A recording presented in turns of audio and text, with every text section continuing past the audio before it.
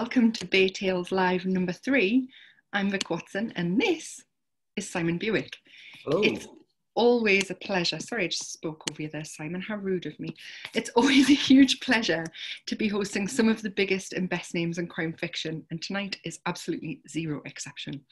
We have a review from Alex Hawley of Hawley Reviews, a reading from Stephanie Wrobel, and a conversation between two members of the murder squad, Ann Cleeves and Cath Staincliffe. We also have competitions, music from Anna Levine, and much more. A couple of things in case you haven't visited us before here at Bay Tales. There should be a chat facility along the bottom of your screens. Some of you are using it already. Thank you. Use all panelists and attendees to ensure everybody sees your message, and we do ask that you try to keep chat to a minimum when people are speaking. There is a Q&A facility along the bottom somewhere as well. So if you have a burning question, this really isn't catching on. It's like the third time I've tried it and nobody's laughing. But anyway, if you have a burning question, drop it in the Q&A box and I will try my best to ask it for you. If you've ever been to one of our events before, welcome back. If you haven't and this is your first time, thank you for joining us. If I hear something impressive, I will give a little woo.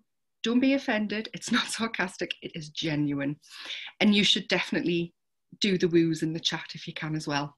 You can chat about us on social media using hashtag BayTalesLive, and you can follow us on Instagram and Twitter with @_BayTales. Simon, over to you. Thanks. So we're going to start, as we do each week, each episode, with a couple of books that are coming out next month. Vic and I are going to run through 3 titles that have caught our eyes. We will be giving some of those books away, so watch the break when we'll be giving more information about that.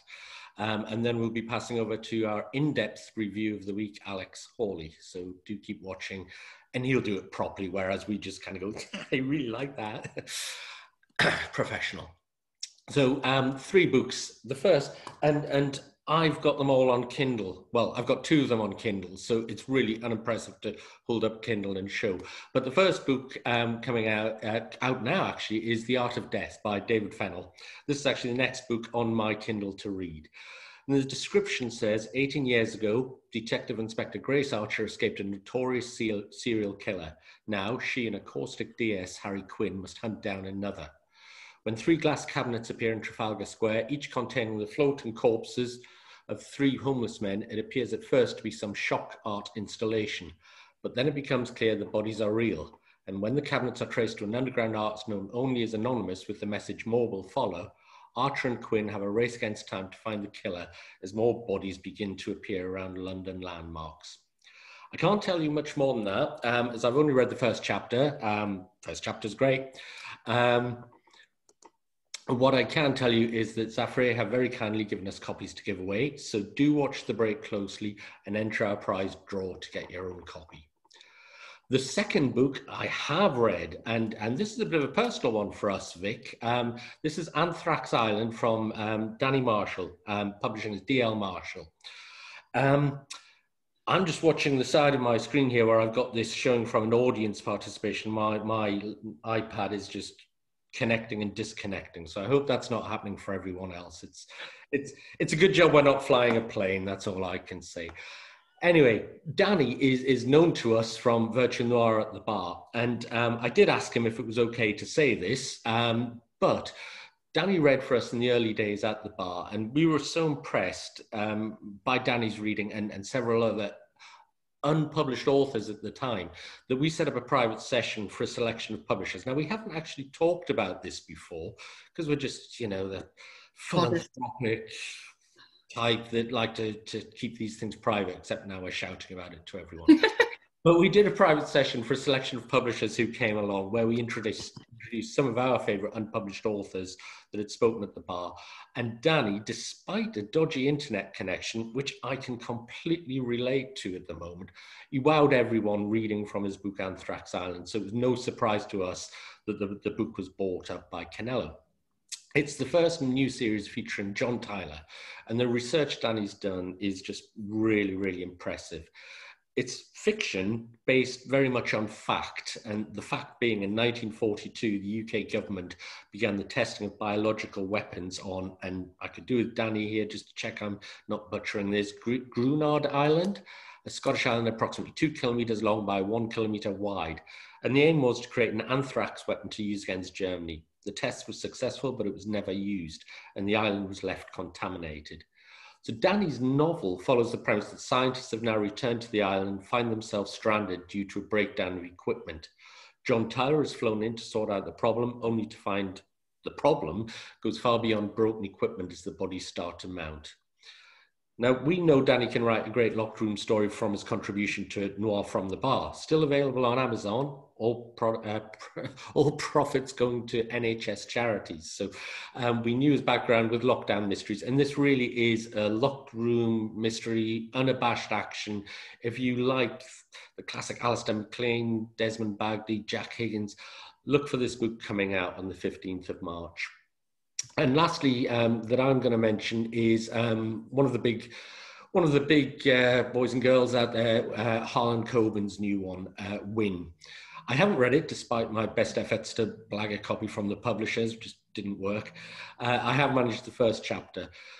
For those who've read Harlan Coben, they may know, they may have seen he's developing something of a Harlan Coben universe, a bit like Marvel did in the films, where characters from various books are coming in and appearing. His long-running Myron Bolitar, the sports agent come investigator with some sort of CIA past that we're never quite sure of, series is kind of finished, but there's been a number of side characters who've appeared in the series popping up. So his nephew Mickey in a trilogy of young adult novels, his lawyer Hester Crimstein, and now ones that fans of the series have been waiting for, his long-term ally and best friend, Windsor Horn Lockwood III, or Win, the anti-hero with psychopathic tendencies and interesting morals, I think you could say. This one puts Win centre stage as he investigates a murder and what really happened to his mother when she was kidnapped over 20 years ago. I don't know much more about it than that, but it's such a fantastic character, and I can't wait to read this one with him centre stage, because frankly, I think he's a more interesting character than Myron Bolitar was, so certainly more dangerous. So that's my views, my choices coming up. Vic, what's yours? Well, I've read 2 out of the 3 that I'm going to talk about today, so I'm feeling very smug. One Step Behind by Lauren North is about a doctor called Jenna who has kids, a husband and a successful career. She also has a stalker. Disturbing gifts are left on her doorstep, someone's lurking whenever she leaves the house, and her colleagues are receiving quite vile emails about her. But when the stalker is brought into hospital after a serious accident, the power switches. Lauren North does this brilliant thing of writing about a very, very normal woman, a very relatable woman in just a horrible situation. It's set in the middle of a really hot, cloying summer, which kind of increases the oppression and just the horrible, cloying attention of this stalker. I didn't know who to trust.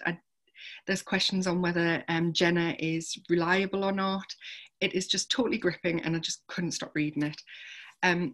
My second book is Black Widows by Kate Quinn. Blake Nelson is a Mormon. He has 3 wives. He lives in a hidden stretch of land in the wilds of Utah, and that's where he's found dead. Who's to blame? It's a really intriguing subject, because I think a lot of people are interested in Mormons anyway, especially when you talk about the polygamy and things like that. The 3 wives have all got distinctive voices. They're unique characters. They're so different, but also interesting for different reasons. And again, this was one where I should have been going to sleep several hours earlier, but I just couldn't stop reading it. So highly, highly recommend. And finally, my next read, which I haven't started yet, The Whispers by Heidi Perks. Anna Robinson hasn't been seen since she went on a night out with her 4 closest friends. She's got a loving husband and a son she adores. Surely she wouldn't abandon them and her perfect life. But what has happened? At the school gates, it's not long before the rumours start. Anna's oldest friend is beside herself with worry, looking for answers, certain somebody's hiding something. With each day that passes, Anna's life is under increasing threat and a pressure mounts. It won't be long before something cracks. So yeah, really looking forward to getting stuck into that one. So they're my 3 for this week. But like Simon says, there is someone who is a far more competent reviewer than he or I. So I would like to welcome Alex Hawley. Let me tell you a little bit about Alex. Alex has been running Hawley Reviews since 2016 when he first went to Theakston's Crime Festival. Alex has interviewed many notable authors, including Jeffrey Deaver, Ian Rankin, Val McDermid, and very many more. Woo-hoo! Recently, Alex has gone live on a Facebook group called UK Crime Book Club and does a weekly Monday live author chat. He's interviewed Chris Brookmeyer and Ellie Griffiths, among others. He studied criminology and law at uni and has a passion for all things crime related. Alex is actually in the process of writing his first book. So everybody, please give a huge round of applause to Alex Hawley.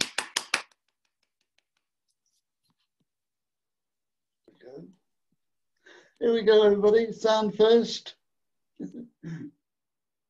And picture. Yay. Hello. This is a little bit weird for me because this is actually my first live review. So bear with me because I'm trying to remember all this verbally because I can't read it. Today I'll be talking to you about Graham Brack's Death in Delft, which came out on the 9th of February on audio.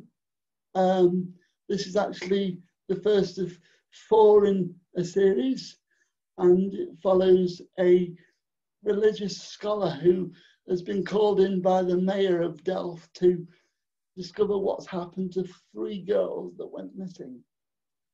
And in Delft, there is a famous artist that you may well all be aware of called Vermeer, who is tasked by the mayor and the detective to draw likenesses of the girls, try out and draw them and see what happened to them by going round the town of Delft to interview people. This book covers everything from class to money and religion too. In the time of 1870, it is very difficult to hide the fact that you may well be Catholic when everybody is Protestant. Sorry, yes. For the detective in this book, there is lots of things that he is using, like geographical profiling, which is a nod and a wink to modern policing techniques, which is well used by Graham Brack. And the narrator, Alex Wyndham, is really good in this because he manages to tell everyone from 2 different age ranges of the character, because the book is actually the diary of the detective from the past, and he's telling people the story backwards. So it opens as an old man and goes to younger. I can't really tell you much more. I'm going to give you the entire book, so I'll go back to Vic and just leave it there. Thank you so much for that, Alex. That was brilliant. No problem. That was an absolute pleasure to host you, and one day we'll have you back when your book's out as well. Thank you very much. Hopefully it won't be too long. Thank you. Fingers crossed. Okay, so to the main event. Before we get on with it, I'm going to apologise. I've got a really itchy nose and I just can't stop scratching it. If you have some questions for Cath or Anne, please do drop it in the Q&A box and I will endeavour to ask them for you. So, to our main event. Ann Cleeves is the author of over 30 critically acclaimed novels, including the Vera Stanhope and Shetland series, on which ITV's and BBC One's dramas are based. She has worked as a probation officer, librarian, bird observatory cook, and auxiliary coast guard before she started writing, and remains a passionate champion for libraries. Anne has been awarded the highest accolade in crime writing, the 2017 CWA Diamond Dagger. And is a member of the Murder Squad, working with other British Northern writers to promote crime fiction. Anne lives in North Tyneside, probably equidistant between where Simon and I live. And her recent novel, The Long Call, is set in Devon, where she grew up. North Tyneside is where the Vera books are set. And her latest novel, The Darkest Evening, is coming out in paperback tomorrow. The Long Call, switching back to that, was #1 Sunday Times bestseller and has been optioned for TV. So huge round of applause, everybody, for Ann Cleeves. And on to Cath. Cath Staincliffe is an award-winning novelist, radio playwright, and creator of ITV's hit series Blue Murder. She also writes the Scott and Bailey tie-in books. Cath has been shortlisted for the CWA New Blood Dagger and the Dagger in the Library. Ooh. She won the Short Story Dagger in 2012 and the Writers Guild of Great Britain's Best Radio Drama Award in 2019. Ooh. Cath's standalone novels examine the impact of crime on ordinary families, and her latest title is Quiet Acts of Violence. So everybody, huge round of applause for Cath Staincliffe. Lovely ladies, thank you for joining us tonight. How many books are you each up to now? Cath, how many is it for you? I've just completed my 27th, which just seems ridiculous to me. It's like, well, have I really written that many books? But I have been at it quite a long time. My first one was published in 1994, so last century. Yeah. And Anne, how many are you up to now? Well, that's nothing, because my first was published in 1986. It must be 33 now, I think, or 34 even. Yeah. Yeah. So a lot. But one is persistence pays out. Excellent. So I'm going to dive straight in because I have a feeling we'll have quite a few questions from our audience. When you're coming up with a new story, where do you begin? Is it a situation, a crime, a character? I'm going to go to Anne first and then I'll come to you, Cath, if that's okay. With me, it's always the place first. So I always know where it's set. And then I think the situation and the characters grow from that. Because as I've said lots of times before, I think we are the people, we are where we grow up and the kids that we played in the street with and the community that we belong to. And so I need to know that really before I start creating any of the rest of it, the characters. But ideas for stories come from snippets of overheard conversation in the metro, or just something you might have read in the newspaper or heard on the radio. So but it's always place that I start with. Thank you. And you, Cath? I think for me it's a sort of question or a situation, like what would it be like to experience your daughter going missing on a gap year, or somebody asking you to help them end their life? How would you deal with that? How would you cope?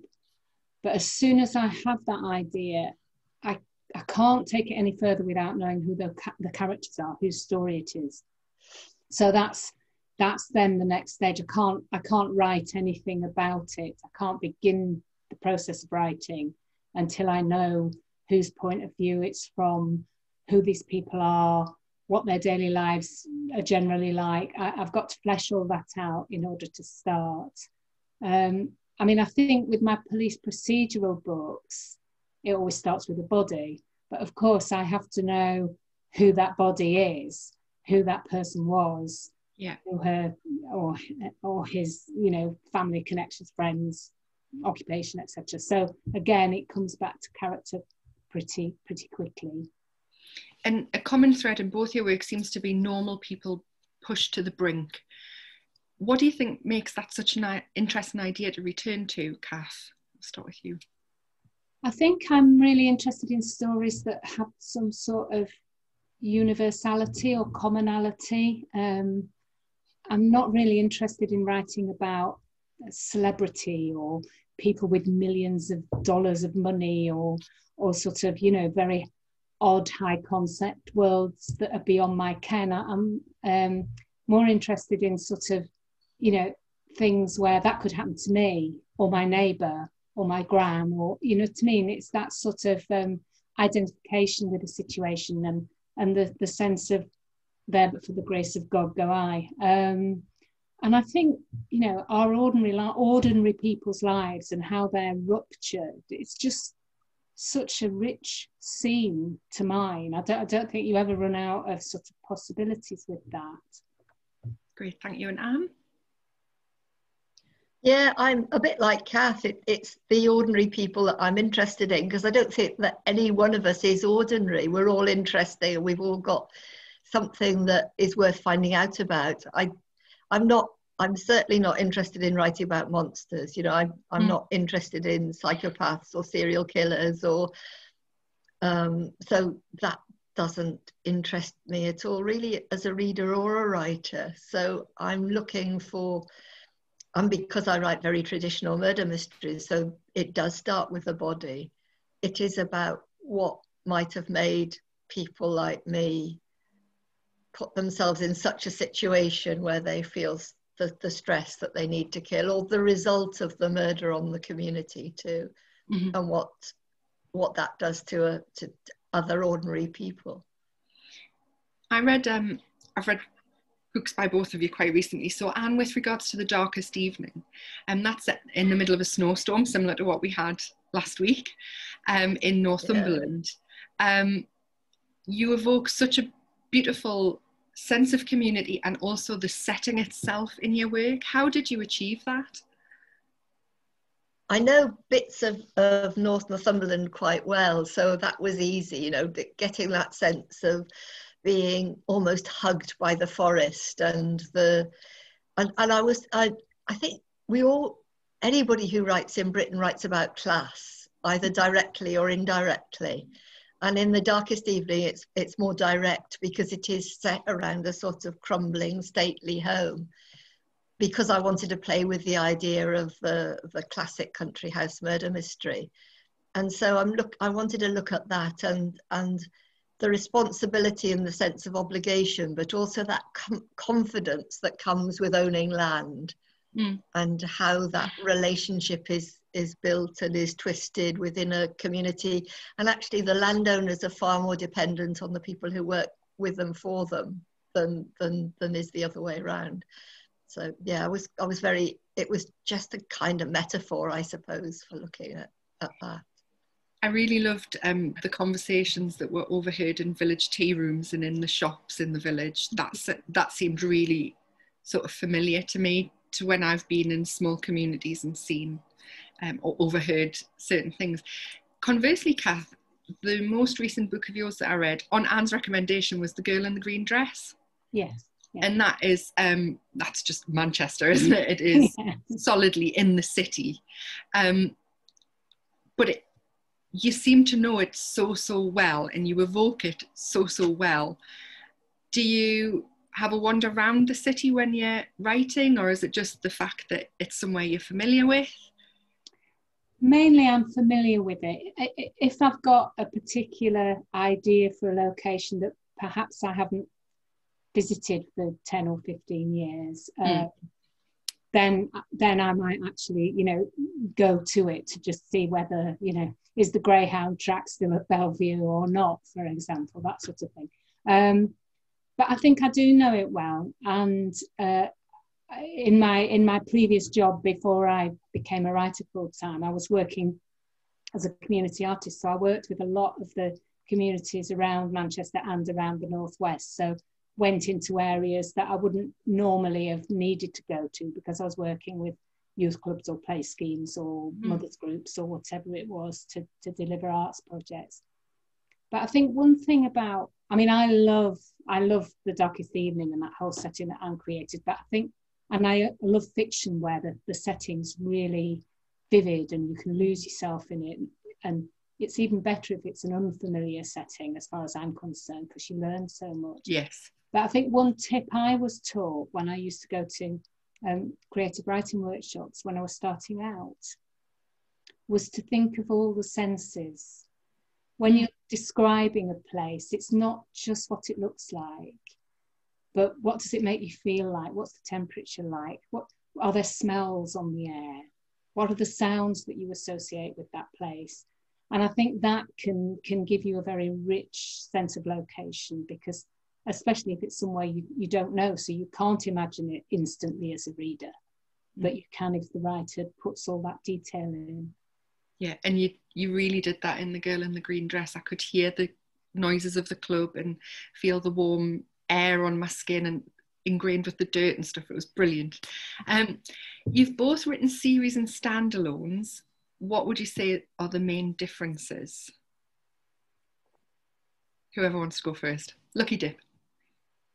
I'll go first. Shall I go first? I've only written 2 standalones, so I've written standalones that have turned into series though, which says something perhaps about my enjoying writing series. Because I do, once I've got into a character that I really enjoy writing about, I want to write about them some more because I want to find out more about them or put them in different situations. So, so I think I can't imagine going back and starting and doing another standalone unless there's a story that really leaps out at me that will work that way. But I do love that possibility of developing a character over several books. Because Vera wasn't meant to be a recurring character, was she? No, and that's why she appears about halfway through The Crow Trap, and people get a bit grumpy because they expect her to be there from the beginning, and she's not. Cath, from what I understand, I think you've written more standalones. Is that right? Do you think? I've written 11 standalones, so a little more series, that including the Scott and Bailey and the Blue Murder novels that I've done from the screenplays. I think for me, the series, there's a lovely familiarity with the series. You're going back to a character that you want, as Anne said, you want to spend more time with. You don't have to invent them. You might discover more about them, but you don't. And you don't have to find a new location, and you don't have to do all that scene setting. Whereas for me, I think standalones have given me the opportunity to write crime fiction that isn't detective fiction. So all my series are series about either private eye or police procedurals, whereas my standalones are not about detectives. They're about the people who are impacted by crime. So they might be victims or witnesses. And I think the other thing that writing standalones gives me is a chance to experiment in a way that wouldn't be acceptable in a series that's already established a sort of tone and a modus operandi. So, for example, I could write a book that was all written in letter form, in Letters to My Daughter's Killer. I couldn't have got away with that as a sort of, Sal Kilkenny story. It like Anne says, it wouldn't fit. It needed a different format. And I could write another one that had 9 viewpoints of a group of passengers trapped on a train, which again, is completely outside the sort of investigation style and structure.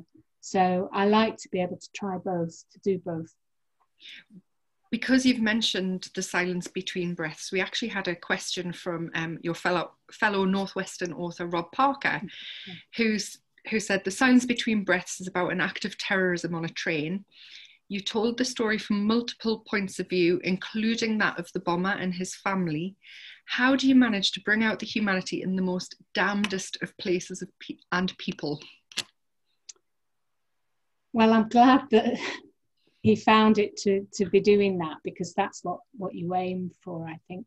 I think the simple answer is that we are all human. And so I'm not interested, I don't believe in evil people and big bad villains. I believe people do bad things. but I'm actually not interested in two-dimensional baddies in the stories.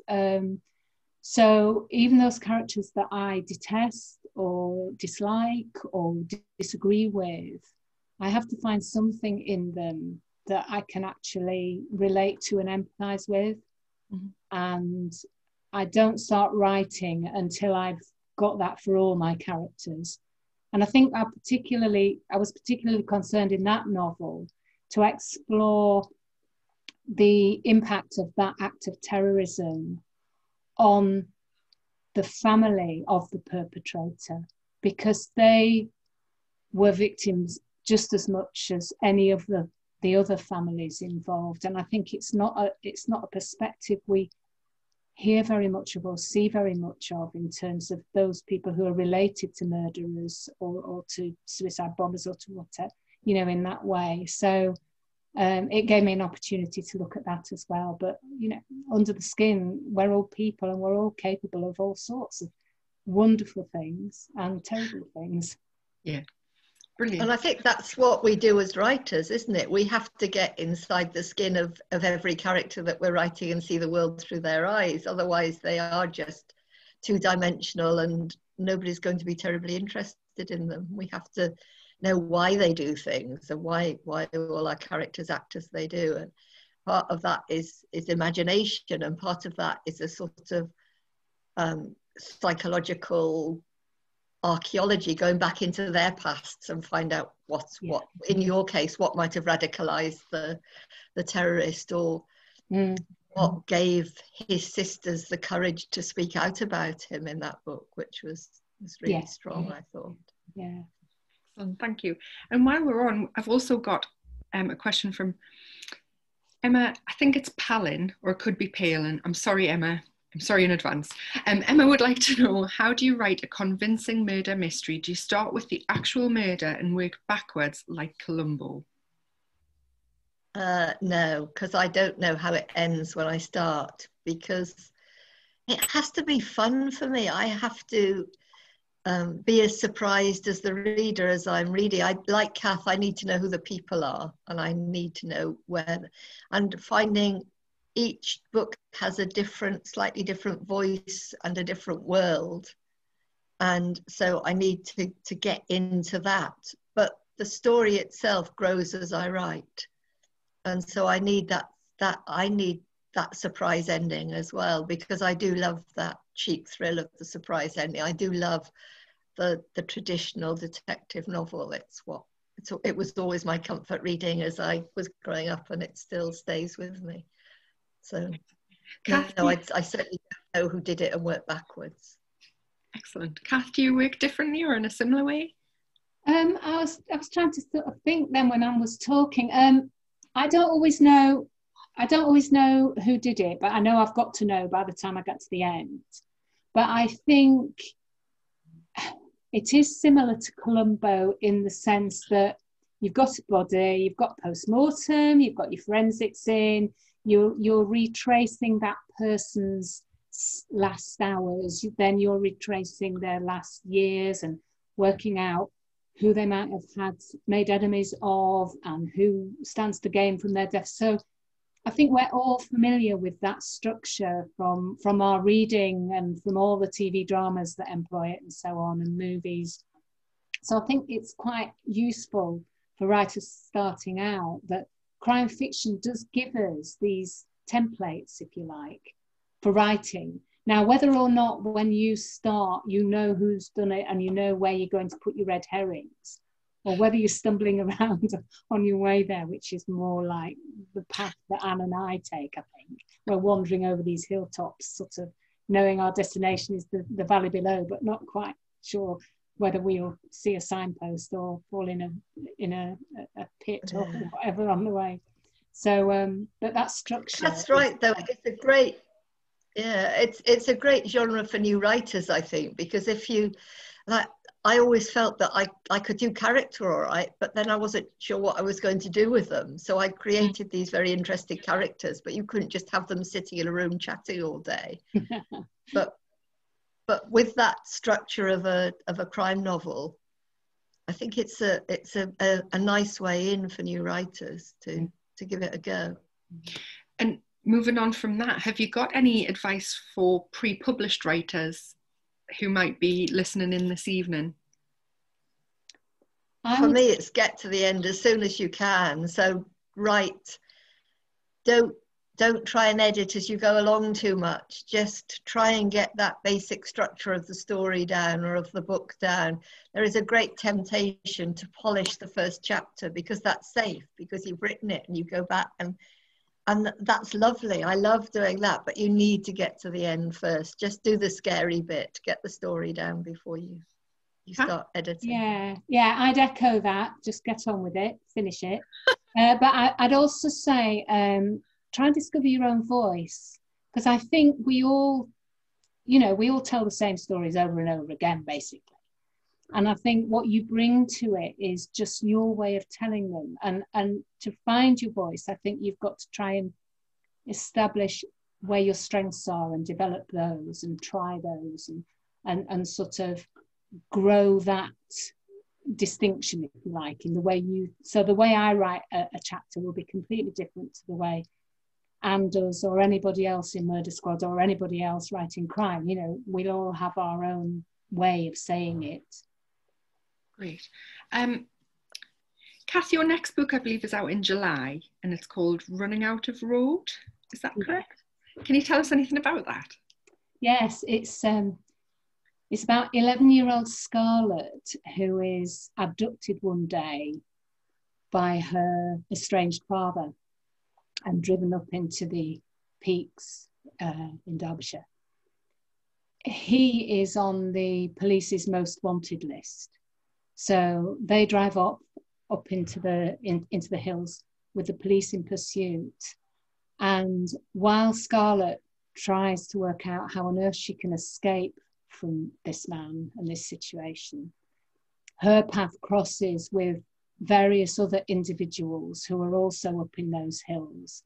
Some of them are hiding, and some of them are trying to evade justice on their own account, and some of them are seeking justice.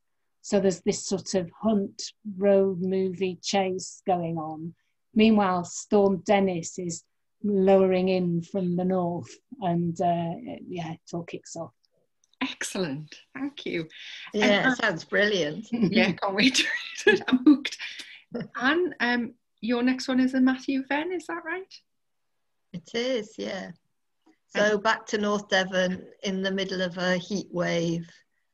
And it's that one, if we talk about how books started, that started with me. I've got a friend who's a glass blower, and just thinking about that idea of blowing glass and using that almost as a motif all the way through, because the glass is molten and it's flexible and you can do anything, you can shape it and do anything with it. And then when it's hard, it cracks. And so looking at people who can deal with problems for so long and then crack.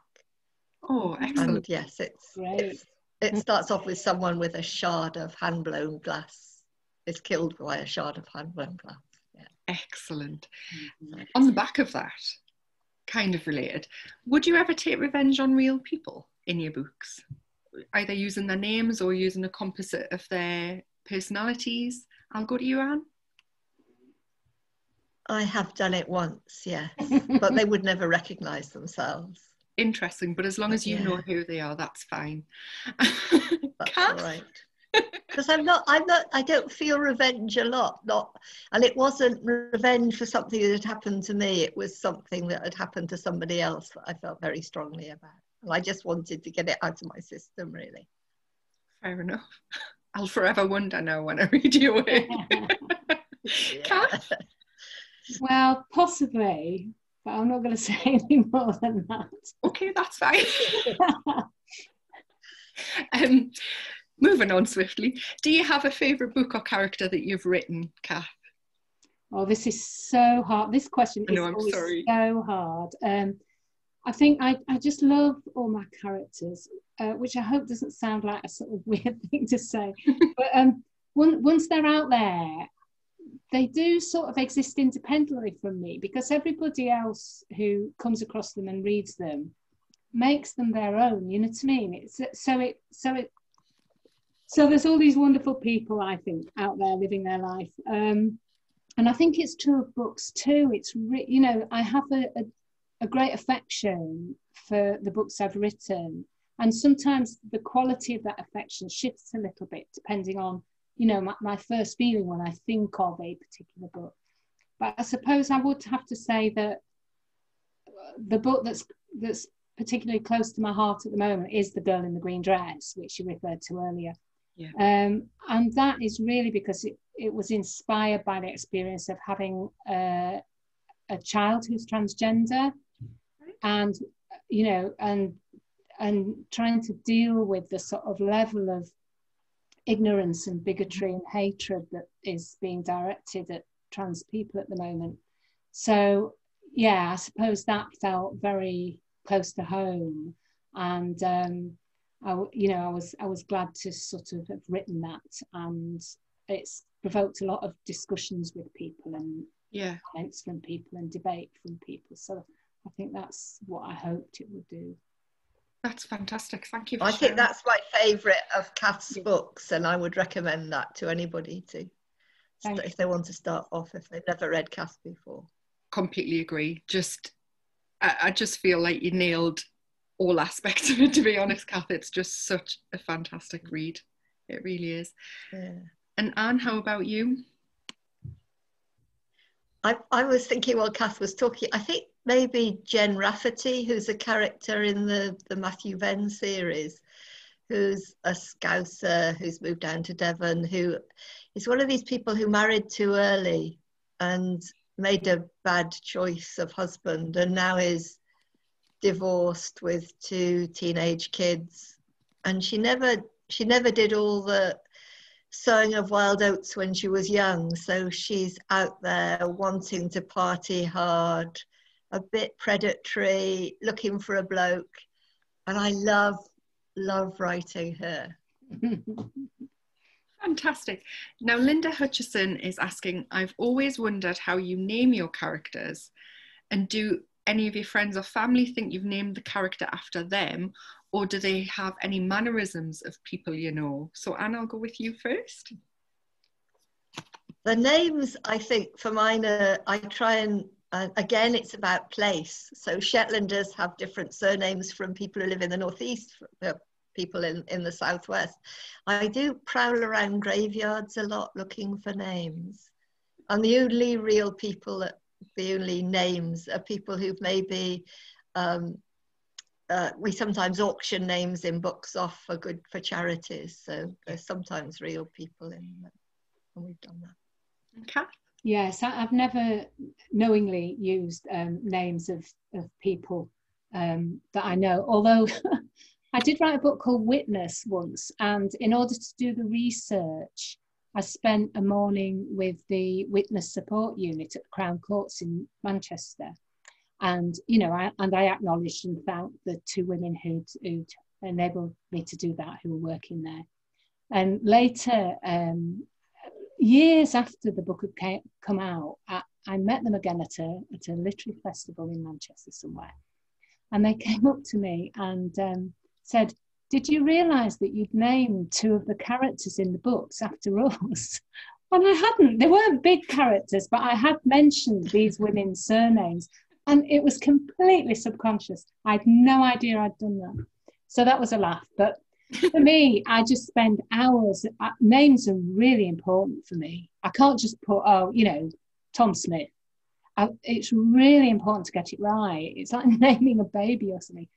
So I'll go through all those, popular names in 1958. Look down on, Robert, Jonathan, and try and work out what would fit the sort of emerging personality of who I'm writing about. And it can be a real problem to find one that you haven't used. And I think the other thing I'm always aware of is trying to make sure everybody's name has a different initial. Yeah. Because if you've got lots of people in your story and lots of suspects, you don't want them all called, Martin, Miranda, Mary, whatever. So spend a lot of time looking at names. Excellent. Keith Young would like to know, has the pandemic allowed you to write more, or has it restricted you? Cath? I've probably written about the same. I think I've had a slightly more relaxed approach to my writing, mainly because you can't go anywhere. There's no other time taken up with doing other stuff. And for me, it's been wonderful being able to write, because it's just been a comfort, an escape. You know, while things have been so grim here and so hard for so many of us, I've been up there in the hills with Scarlett, driving in the rain and sort of working out ways of escaping from this lunatic father who's got her in his Range Rover. So yeah, so for me, it was just really, really helpful to have that. And Anne? Yeah, I think the same, that it did take me a while to be able to relapse back into writing. In the first lockdown, I was obsessed with numbers and what was going to happen, and got quite scared about stuff, partly because I had my 11-year-old grandson staying with me because he was severely asthmatic, and he'd come here to sort of shield so he wasn't at home with his siblings and who were still at school at that point. And obviously he went home quite quickly when we realized that kids were less likely to get it. But once I got back into the writing, it was a wonderful escape to be somewhere else and thinking about other things. And we're just so fortunate, I think, that we can work from home, that we're not having to be serving people in the supermarket or driving a taxi or driving a bus or being frontline staff in other ways. Yeah, absolutely. For me, during lockdown, reading was a big escape for me, because it was, like you say, you couldn't go anywhere other than into the page of a book. So with that in mind, Teresa Starr would like to know what you're both reading at the moment. Cath? I've just started a book called November Road by Lou Burney, which was a sort of highly recommended op for the Gold Dagger last year. And so far I'm really enjoying it. It's set just at the time of Kennedy's assassination, and it's going to be the story of a sort of mafia man who's got a number on his back, and a housewife with 2 little girls who's walked out on her alcoholic husband, and their paths cross. So I'm really looking forward to reading more. Interesting. Anne? I'm reading a book called The Birds That Stay by a Canadian writer called Anne Lambert, and I've only just started it, so I'm not quite sure what's going to happen yet. Okay. Set in rural Quebec. Nice. So yeah, nice place to be. You've both kind of gone a little bit further in your reading than you can in real life at the minute. Just to remind our attendees, we do have the Q&A facility, so if you do have anything you would like these 2 wonderful ladies to answer, please do pop them in the Q&A box. Paul Short would like to know, this is a really interesting one for me because I like to write in dialect. So do you ever struggle to balance dialect in your writing so that it could be understood by a wider audience, especially when you're writing about working class characters? I think I don't write in dialect, but you get a sense of rhythm, I think. And there are some words that I would use just to place the action. So Shetland especially, you know, I might use a word like piri, which means little, because Shetlanders would always use that. And it's so obvious from the context that you wouldn't need to explain it. Okay. But it's more about rhythm, I think. So listening to people's conversation and writing that into the dialogue. I like how, for example, around where we live, like is used as a kind of full stop often. Because I don't know that anybody else does it. Maybe they do, I've just not heard it. Cath, how about you? Do you write in dialect much? Not really. I mean, I will write sort of, obviously, people will use northern Lancashire or Northwestern or Mancunian expressions, and you know, it's pecking the head or whatever, to sort of, which again you can understand even if you've not particularly heard that. And it is interesting when books go through the copy editing stage, because the copy editor lives in the South, and so she'll be saying, I've not heard this term, is it widely used, you know, about particular bits of language. And then there's a to and fro about, well, yeah, I'd like to keep it in because I think you can gather what it means from the context, or yes, we say that all the time, or yeah. So but yeah, I don't do the whole, you know, thing of indicating where letters are dropped or whatever, which you might get in more in proper dialect. You know, you get sort of more of that, wouldn't you? Yeah. Effie Merrill would like to know, if you didn't write crime, what would you write? Now, Cath, for you, I sometimes feel there's quite a bit of crossover. With? Something to do with families. Yeah. Like family drama in a way? Possibly. I think if I didn't write crime, I'd probably write science fiction or children's fiction. Interesting. Anne? Yeah, I couldn't write children's fiction. I think it would be general fiction. It would be, as you say, about families and community and what holds people together and what tears them apart. But it's so much easier if there's a murder that does that. Yes. It's cheating, really, but it is much easier. People love it, Anne. It's fine. Jess Bickerton would like to know, how did you make the decision about whether to write from the first point of view or as an omniscient narrator? Anne? I've only written one first-person novel. I've written more short stories from the first person.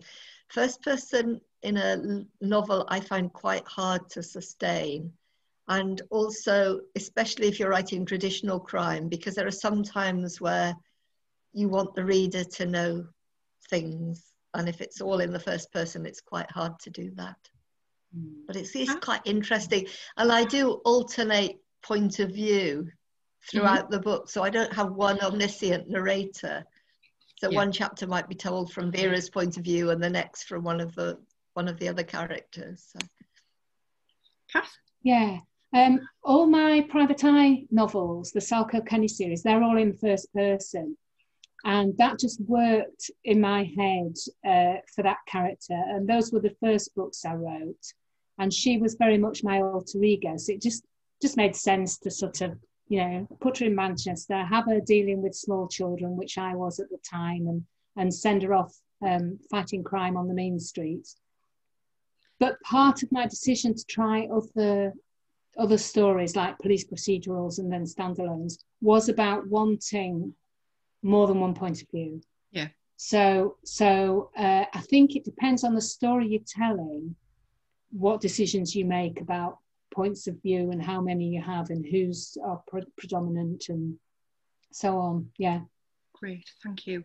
Susie Aspley, thanks Susie. While online events have been fabulous, I'll take it you mean ours, are you looking forward to live book events coming back, and which are your favourite festivals? Cath? Well, I can't wait. I hate the technology. My Wi-Fi now is coming and going and I'm panicking as we're speaking. Yeah, I can't wait. I don't care, wherever, anywhere. Just get me out of the house. Yeah, I enjoy Theakston's in Harrogate. I've been to Bloody Scotland once and I thought that was brilliant. I really enjoyed that. But yes, I think I am looking forward to live events and to seeing people. But actually, I've also quite enjoyed doing online events. And I've seen some people, I've seen other writers speak that I would never have managed to see in real life, if you like. So, yeah, so I think there are sort of pluses and minuses. And you do save a lot on sort of hotel bills and train tickets. Booze. That sort of thing. Booze. So, yeah. Vic, can I ask you a question? Me, yeah. Vic, can I ask you a question? Will Please. you be doing Bay Tales live when we can do it? And that was a secret. Oh, I didn't know. I'm No, just I know asking. you didn't. No, it was a secret between Simon and I, but yes, we are hoping to do that. Great. Brilliant. Good. You're all welcome in our bay. So yeah, we just need to Well, see it's my everybody. bay too. Yes, exactly. It's our bay. Yes. Yeah. So there you go, everyone. Everybody appreciates you asking that question, Anne. So thanks very much. Nola Dennis would like to know, who do you write for? Do you ever write anything you wouldn't want your mother or your daughter to read, or a relation? Cath? I write for me. I just write for me, hoping that people will enjoy it. I know my daughter, one of my daughters has avoided reading some of the novels because I've said to her, you know, there's quite a bit of sex in that one, and she's like, "Oh, mother, please." so you know, and my Auntie Mary complains now and again if there's, you know, she really didn't need to have that bit of you know, hanky panky. But no, I do try not to censor myself in that way. And yes, I don't think I've ever written anything that my parents have thrown their hands up in horror about. Yeah. Excellent. Anne? Yeah, I just write for myself, really. I write this exactly the sort of book that I would enjoy reading. And that is the common advice, isn't it? Write what you would like to read. But it's quite interesting to hear both of you, very successful novelists, still writing for yourselves rather than writing for an audience, for example. That's really interesting. I think if you try and write for the market, that just doesn't work at all. I think people don't realise initially, like, the lag time between writing it and then getting it out there. So that if you're trying to follow a trend, the trend's gone by the time it's out there. Rose Cullen would like to know, do you find that the crime genre allows you to tackle larger themes and social issues? Anne? Absolutely, yeah. That's why crime's so amazing, because even if you're writing a police procedural, these days, I think most police officers spend as much as their time looking for missing teenagers who've run away from care or trying to find an emergency bed for someone with mental health problems as they are solving burglaries, because the rest of the support system is so stretched. So absolutely, that's why crime novel is such a brilliant genre to write within, because we can explore those issues of social justice and family and domestic abuse and all the things that we're so anxious about. Yeah, definitely. I mean, Quiet Acts of Violence, which is the book of mine that's out now, you know, that gave me an opportunity to write a lot about the sort of the poverty that people are living with at the moment, and the gross inequalities that people are dealing with, and the sort of the way the benefit system has been used to impoverish people. And this was written before the pandemic hit, and which has obviously highlighted a lot of those problems. And to write about homelessness and sort of domestic servitude. So I think, yeah, crime, like Anne says, crime fiction is brilliant, because you can look at all, at just about anything really, any of those big issues. Great. Just as an aside, Russ Thomas says he's with Auntie Mary, no need for hanky panky. I'm surprised at you, Russ. A chap called John would like to know, the books that you're currently working on, do they reflect what's going on with respect to COVID? Cath? Mine does. Well, I'm just about to embark on a new one, I hope, and it will be set probably in about 2018, 2019. It's not a story that would particularly benefit from having that extra agenda of writing about what's happening currently at the moment. And I haven't ruled out writing a story set during this time, but my next book won't be that one. Okay. Anne? The one that I'm writing at the moment has mentions of it. It's set at the end of last summer, so people were still able to get together, and you know, we were having drinks outside. Wasn't that lovely? I can just vaguely remember it.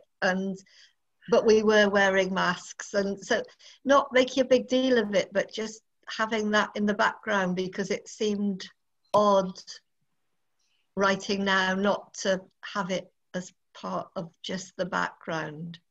Yeah.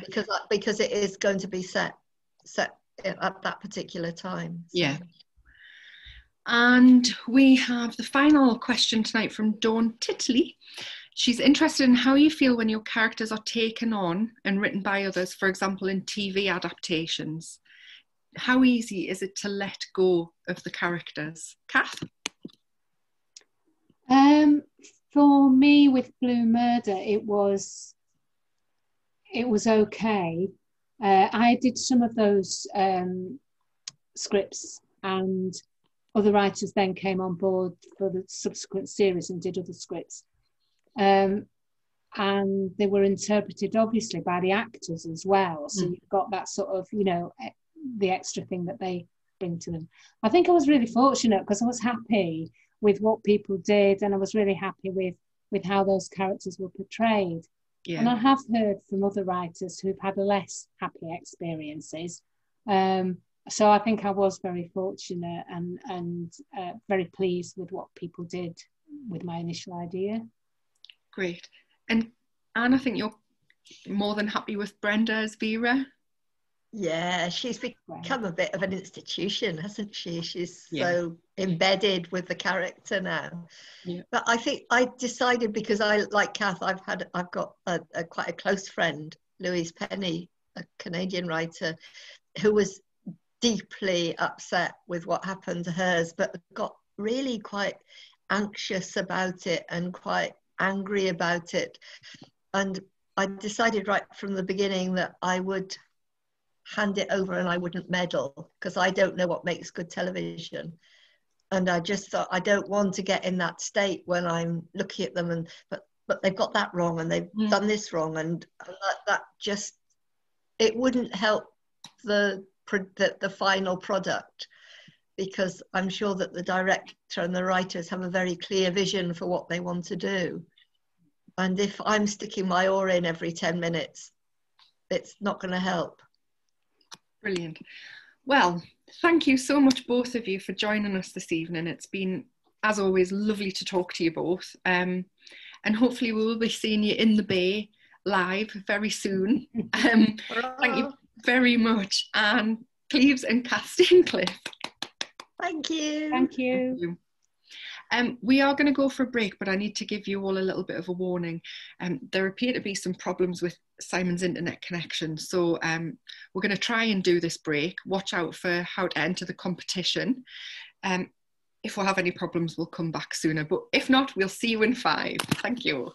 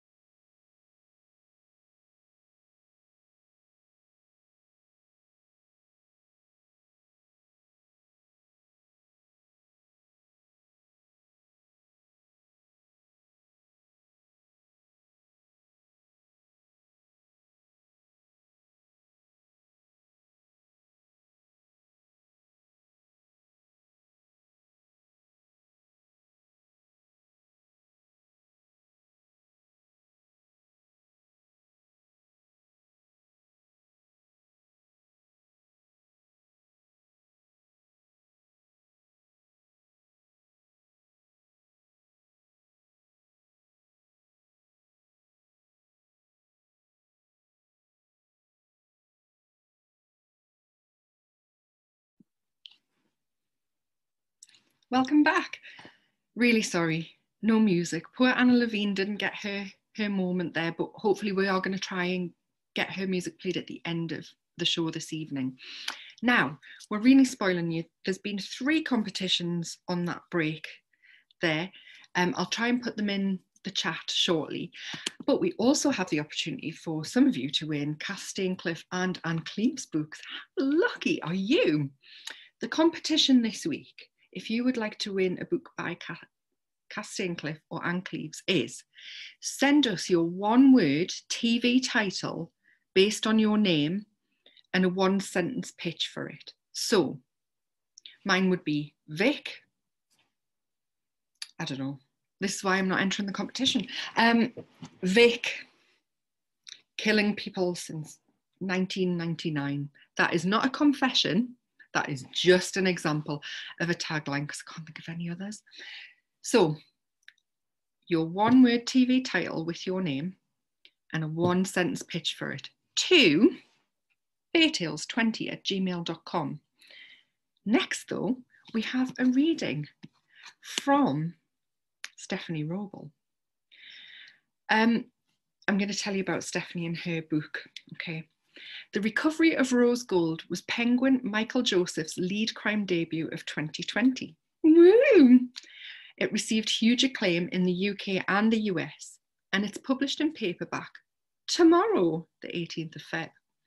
The Recovery of Rose Gold is an explanation, no, it's not an explanation, oh Vic, an exploration of Munchausen's syndrome by proxy, and follows the story of Rose Gold, who, after being poisoned by her mother for 18 years, makes the calculated decision to take her in after her prison sentence ends.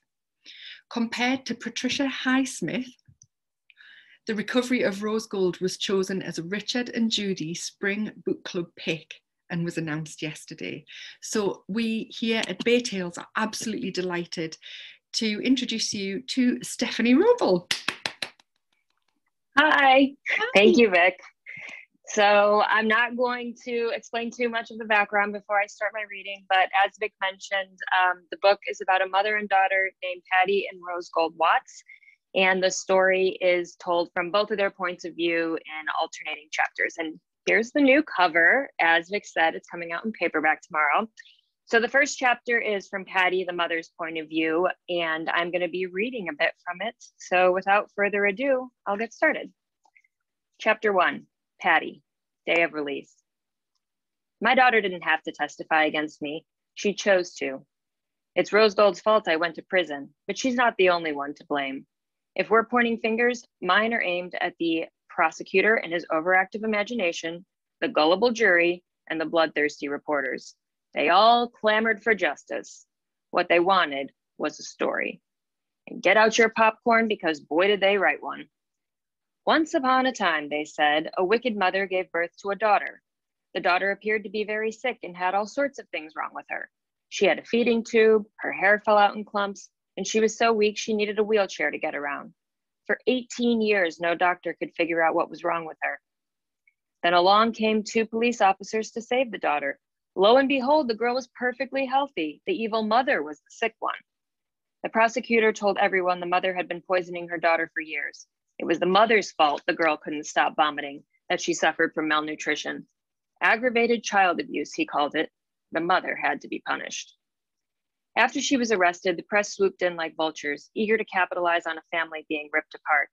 Their headlines screamed for the blood of poisonous Patty, a 50-something master of manipulation.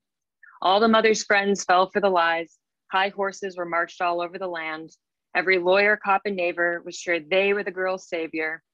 They put the mother in prison and threw away the key. Justice was served, and most of them lived happily ever after. The end. But where were the lawyers while the mother was scrubbing the girl's vomit out of the carpet for the 1000th time? Where were the cops while the mother pored over medical textbooks every night? Where were the neighbors when the little girl cried out for her mother before sunrise? Riddle me this. If I spent almost 2 decades abusing my daughter, why did she offer to pick me up today? Connolly approaches my cell at noon sharp as promised. You ready, Watts? I scramble off my Pop-Tart of a bed and pull my scratchy khaki uniform taut. Yes, sir. I have become a woman who chirps. The pot-bellied warden pulls out a large ring of keys and whistles as he slides open my door. I am Connolly's favorite inmate. I pause at my cellie's bed, not wanting to make a scene, but Alicia is already sitting against the wall, hugging her knees. She raises her eyes to mine and bursts into tears, looking much younger than 20. Shh, shh. I bend down and wrap the girl in my arms. I try to sneak a peek at her bandaged wrist, but she catches me. Keep applying the ointment and changing those dressings. No infections, I say, wiggling my eyebrows at her. Alicia smiles, tears staining her face. She hiccups. Yes, Nurse Watts. I try not to preen. I was a certified nursing assistant for 12 years. Good girl. Diaz is going to walk the track with you today. 30 minutes, doctor's orders. I smile back, petting Alicia's hair. Her hiccups have stopped. You all right, me? I nod, and you can call me whenever. Squeezing her hand, I stand again and head toward Connolly, who has been waiting patiently. I pause at the threshold and look back at Alicia, making a mental note to send her a letter when I get home. 1 hour at a time. Alicia waves shyly. Good luck out there. Connolly and I walk toward intake and release. My fellow inmates call out their farewells. Keep in touch, you hear? We'll miss you, Mama. Stay out of trouble, Skeeto. Short for Mosquito, a nickname given as an insult, but taken as a compliment. Mosquitoes never give up. I give them my best Queen Elizabeth wave, but refrain from blowing kisses. Best to take this seriously. Connolly and I keep walking. In the hallway, Stevens nearly plows me over. She bears an uncanny resemblance to a bulldog. Squat and stout, flapping jowls, known to drool on occasion. She grunts at me. Good riddance. Stevens was in charge until I got here. Never a proponent of the flies and honey approach, she is vinegar through and through. But brute force and scare tactics get you only so far, and they get you nowhere with a woman of my size. Usurping her was easy. I don't blame her for hating me. I wave my fingers at her coquettishly. Have a glorious life, Stevens. Don't poison any more little girls, she growls. Strangling her isn't an option, so I kill her with kindness instead. I smile, the epitome of serenity, and follow Connolly. The intake and release center is unremarkable.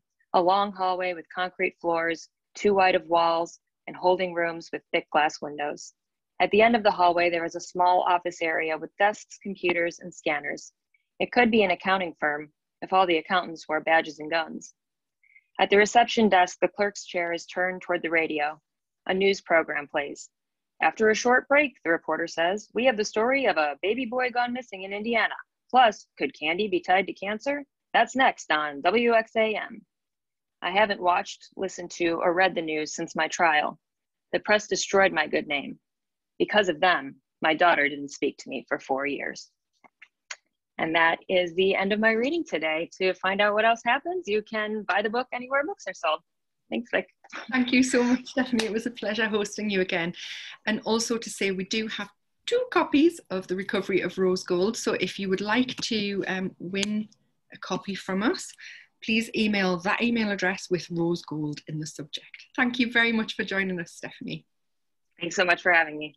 Take care. Thanks, Stephanie. Bye. So, it didn't quite go as planned. Go.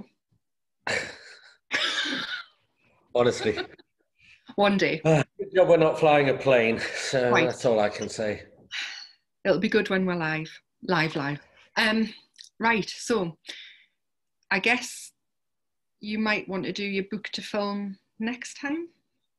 I'll try and do it next time. It's cursed. That's what it is. And you do keep freezing. So if I suddenly just look even more inattentive or clueless than usual, it's because you've just frozen. So apologies for the music in the break. We will try and play that over the end slide. So do keep watching. It is a beautiful track by Anna Levine. So stay around if you can. If you've enjoyed the show, please do consider donating to our as displayed. It's kind of like the ITV game shows there behind Vic. The co/fi.com co/fi.com/Baytales. The shows, we try to make them free for everyone coming, but they're not cheap to put on. So any help you can provide, we won't ask for, we won't charge, but if you can make a donation, it would really help us out. So thank you very much for that. Follow us on Twitter at Bay_Tales. Make sure you put the underscore in, because there is a Bay Tales with one follower that's been active since 2011. And they're probably getting very confused why people join them and then unjoin them. So we are Bay_Tales at Twitter and Straight Bay Tales on Facebook. Vic. Oh, poor Simon. I feel so bad for you today. You're having a day, aren't you? His printer doesn't work, his internet doesn't work. Thank you so much to all of our guests today, Alex Hawley, Ann Cleeves, Cath Staincliffe and Stephanie Wrobel. I'm going to thank Anna Levine anyway, because hopefully you're going to hear her music in a moment. And to all of you for spending the evening with us. It's been, as always, an absolute delight. I believe, Simon, correct me if I'm wrong, show 4 is available for sign up now? Show 4 is now available at www.baytales.com/events. You can see who's on there, although we did give it a bit of a reveal in the break there, if you happen to see that. But go to the events page on Bay Tales, have a look at the rest of the website. And if you like it, we have the Hall of Fame featuring all of the authors who've donated stories, who've appeared on the show. Go to the Hall of Fame, you can see more about them, click through to their full profiles. If you want to join, it's for the members section where you get free fiction every week and non-fiction and videos and competitions and more. Do that. I've no idea whether anybody can hear me or see me. I feel like Terry Wogan used to be on the Eurovision at the moment, but there we go. Yeah, so if you've enjoyed tonight and want to revisit whatever Ann and Cath said, or you want to hear about the book that Alex has reviewed, or you want to listen to Stephanie's reading again, this video will be on our members section of the Bay Tales website. So you must be a member if you want to watch it back. Anyway, show 4 is available to sign up now. We're delighted to present a panel called Beyond Writing with Leslie Cara, Lauren North and Rob Parker. We might be doing some other stuff before then, but you'll just need to keep an eye on our social media to find out what's happening. As it is, thank you very much. Have a lovely evening, and we'll see you on the 31st of March.